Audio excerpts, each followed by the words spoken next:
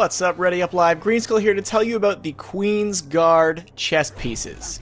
Now, there are new bounties available for the Queen, available at the tower, and you just take the bounties, you can do them. They're actually pretty easy stuff, but once you complete a single bounty, you'll be able to unlock a mission. And I'll get to that in a second, but as you can see here, the back of the tower is now open. You can go to the Queen's Emissary, and she has some stuff, some interesting things. Looks like a lot of purpley stuff, purple shaders and emblems and things like that. So I'm interested. Sounds fun.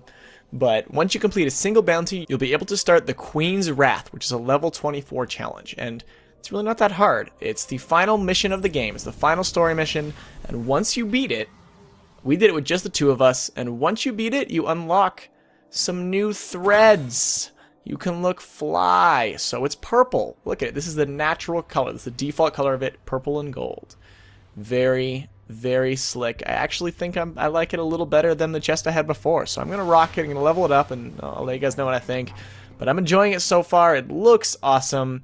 And my buddy, who's a warlock, this is what he got. He got the robes, and they're also very nice. Look at that. It's so gold, so shiny. Here he is doing a little dance. We were happy about it, so be sure to go grab this yourself, complete those bounties, get some awesome stuff from the Queen. Smack that like button, much appreciated, and I'll catch you guys next video.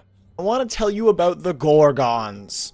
In the Vault of Glass, which is the level 26 raid, there are Gorgons, and if they see any of you, any of your team at all, if they spot you, you all die.